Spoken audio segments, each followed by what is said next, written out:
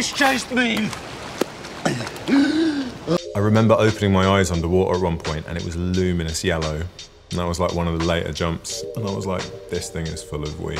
Definitely, I've been swimming around making jokes in wee. That was definitely a low point.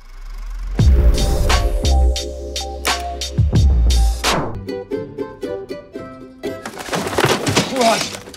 The idea for the whole thing was going to be, you know, I think on the page it said something like Stath runs around the house chasing the pigeon, and in the process of doing so he manages to leave everything kind of untouched apart from he smashes 3 TVs. But it got to the morning of the shoot and someone took me aside and said, FYI for the big pigeon stunt this afternoon, the guy is very precious about his pigeon, so ideally we'd really just get one shot of it flying through shot, and then you run after it, and I think that's all we're going to be able to get. He arrived with the pigeon and everyone's like, you all right, mate?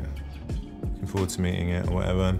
So we did the shot that they had in mind where where I ran through, and I heard the pigeon guy say under his breath, is that it? I don't think he likes being referred to as the pigeon guy. There was like a red bucket that it would fly into. That was its cue. It knew that it had to fly into a red bucket. I think a noise or something startled it and it flew off course and went and landed on a picture frame. Someone went to shout cut, as in like the pigeon's gone mad, let's cut. And I was like, please, please, please, can we just keep rolling, just see what happens? And basically everything that ended up in the episode is what came out of that take.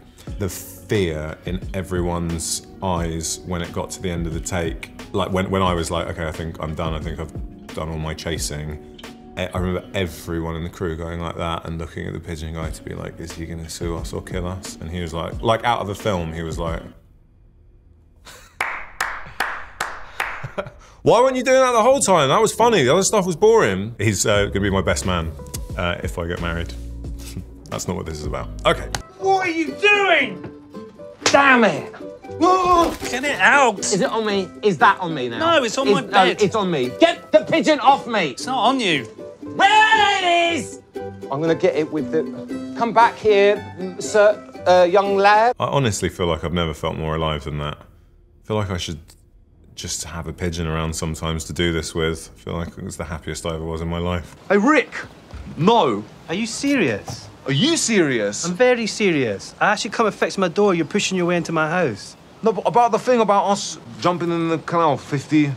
Was that serious? Obviously not, no. I think early on in the process, I learned that, you know, you have to save ideas on the off chance you get other series. This is one I've had on the back burner for ages. Born out of me and the director of series 3 and a very good friend of mine, Andrew Gaynord, and we went for a walk together, a beautiful walk along the coastline. And we were walking along a pier and there was this sort of old Greek guy sat there. He'd been drinking. And as we passed him, he said, I'll give you $50 jump in the water. And we were like in the middle of a real heart to heart with each other. We were like, obviously not. And why would you give up $50 to see that? Why do you want us to jump in the water? Like, what even is that? But as we walked away, we just laughed for about one of those deep laughs, just of like how pointless an endeavor that would be. And also just like, I think the thing that was getting us was just like how silent an event it would be and how like underwhelming it would be to just see this person disappear in the water and then just have them come out like, yeah, wet now. That was really good. Here's your money. See you later. And I think the main thing we really wanted to execute with this, which I hope we did, is just a feeling of like pointlessness. Do I have to do it? No. No. Obviously not.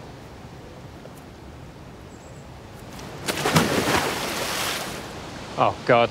He didn't take his jacket off.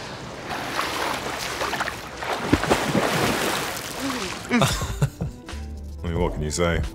I probably had to do it about 7 times. I remember opening my eyes underwater at one point and it was luminous yellow. And that was like one of the later jumps. And I was like, this thing is full of wee. Definitely I've been swimming around making jokes in wee. So there's loads of stuff that got cut out of me, like splashing around, pretending I was like being chased by a fish, but that's not good comedy really, is it? The worst feeling in the world was getting out and it was sodden, but we had to reset it. We did all the second jumps like quite a few times because I was still wet, but we had to do the first one again, but we only had one more shot at it. And we wanted to get the wide angle, which we actually ended up using. I think it was that shot. I was wearing a wetsuit under my suit and I had to get in the shower and get all the mud and wee off of me and then put the wetsuit back on and then put a suit over that. I think that was definitely a low point. I'm not doing it again. I'm not performing in Putty, man. No, don't go. Don't go. Let me think about it. Obviously, don't do it again.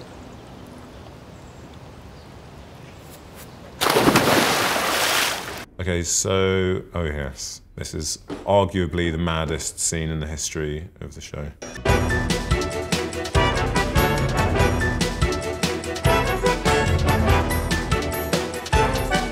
Welcome for internet television. Speak, Greek speak. It's interviews, politics, celebration, upa, and gossip. Our guest today is Scandal from the world of lettings agency. After series 1, I was doing press for the show. We wanted to promote it on some Greek networks, so we did a bit of promotion on a Greek YouTube channel, which was so much fun. It was amazing, and it just felt like the true promotion for the show. It's like it was from the world of the show. It was like it just all kind of merged. But when I arrived, I was wearing a blue denim shirt because I'd seen the show and I knew they had green screen. I was like, well, avoid green, but they had a blue screen, which I hadn't quite twigged. Well, I mean, you know what happened. My head was like Vassos's is in this. It was like a balloon on a sort of string of buttons. I just hadn't, because I've never seen a green screen be blue before. I just went with it, and then like we filmed for like 2 minutes, and the cameraman was like, no. We kind of like, as if there was a chance we might have been able to carry on like that. Anyway, they were like, so can you go out and buy yourself some clothes? So I went out and I bought myself a t-shirt. I think the interview exists somewhere, but in it I'm just like, I still have like a laugh in my cheeks for the whole interview, just at what went down and just the thought of if that had gone out. True news. A girl make videos of all of the Haringey letting agents being naughty. The one of our guests, Michael Eagle, got 80,000 views on YouTube. Now, that's views. That kind of mad, desperate attempt people have to show their support for something without actually doing anything to help. It's like the kind of, like Stath jumping in a canal is like, that's not helping your tenants. It just feels like it's so often the case that it's like, the action of help is so disconnected from the actual cause itself. And I love kind of taking like arguably quite a serious bit of subject matter and skewing it through the kind of world of the show and these characters. I just want to say, yeah, right? I know some people are thinking letting agents are naughty or whatever because we've been naughty or whatever, but I just want to say a comment which is, what's the point? Do you know what I mean? What's the point in filming me, making me look like an idiot, making me feel stupid, in front of my dad, ashamed of me? What's the point? Or what's the point? What's the point? I love what's the point as an expression. I've been trying to squeeze it in the show for ages. I feel like at school it was like everyone's catchphrase was, did anything. It's like, what's the point? I remember someone kicked my football when I was playing football, maybe one of the 3 times I played football in my childhood, and I went, as you do, what's the point? And he said, the point is, I kicked the ball and my mind was blown forever. There is a response to what's the point. But in time, I've discovered that that doesn't make sense either. Okay, now on to something a little bit sentimental. I want to do a song for them from America. It's worth noting, Christos has like a pop career in Greece. He has an amazing singing voice, and I would YouTube him, and it's like really like cool stuff. It's really like, you know, his music videos and stuff are really like interesting, and oh God, I love that guy. That's how much I need you, and I can stand you. Must everything you do make me wanna smile, and then I like it for a while. But you won't let me. You upset me, boy, and then you kiss my lips. All of a sudden I forget. Jimmy Rasunis, who plays Stephen there, who's obviously so brilliant. Him sitting next to him always reminds me of like Kermit the Frog or something. There's something quite like Muppet-esque about it. Oh, I was so hopeful we'd be able to get the rights to Hey, How Much I Love You Boy, because it just felt perfect for the world of the show to not try and do like a really kind of edgy song and like embrace what the kind of music that these characters would probably like, i.e. kind of like, you know, like poppy R&B and stuff like that. But having Christos sing it, I mean, I just couldn't have asked for anything more the way he delivered it. It's just amazing. And like Aaron Baron Cohen, Sacha Baron Cohen's brother, did music for all the series, and he's just a genius, and he did the arrangement to make it bouzouki-ish and Greek, and it's so subtle and lovely. I was very, very moved. I think Rihanna was, or Neo, whoever, I don't know who wrote the lyrics to it, but I think they had a feeling there'd be a sitcom about a Greek letting agency that this would lend itself to in a few years' time. Just an inkling. Riri. Must everything you do make me wanna smile, and then I like it for a while, but you won't let me.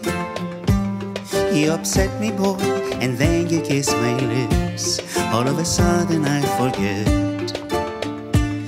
Can't remember what you... I pushed the idea that we don't choreograph anything. We just know the order in which people come along. I kind of feel like as a gang, we're not natural dancers, well, maybe a couple. And I was like, if there's any kind of inkling that you can spot in someone's eye that they might be trying to remember a step or something, it might just blow the lid off of it a little bit. So I really wanted to keep it as like stupid and like funny, like comedy dancing as possible, because it's so like, it's drowning in kind of sincerity. So I wanted to kind of level it out with a feeling of naturalistic, of the moment, in the moment dancing, rather. I love you beyond the reason why, and it just right, and I hate how much I mean, props to Ellie White for throwing those shapes without any like decision making beforehand. I went to uni with Ellie White, so we all started doing our comedy together in a sketch troupe. We take shows up to the Fringe. I still find it so mad to see that we're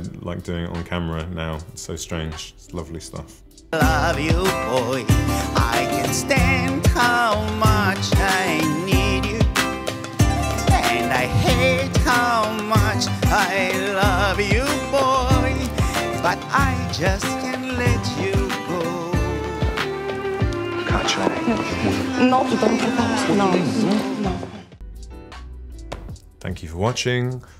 I have been, and still am, Jamie Demetriou, and this has been the action replay of Stath Lets Flats.